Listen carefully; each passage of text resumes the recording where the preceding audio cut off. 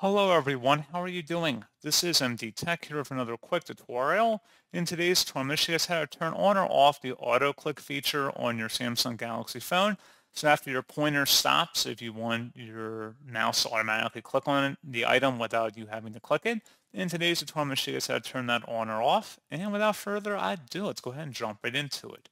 All you have to do is swipe up on your home screen and select the settings button. And then you want to go down to the accessibility tile and open that up.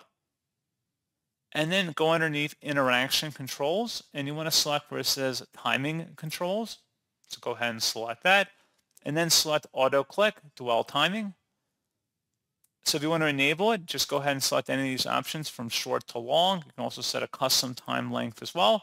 So anything between 0.2 of a second all the way up to a second long, basically.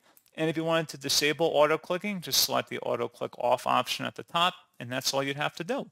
So pretty straightforward process, guys. And as always, thank you for watching. I do hope that I was able to help you out, and I do look forward to catching you all in the next tutorial.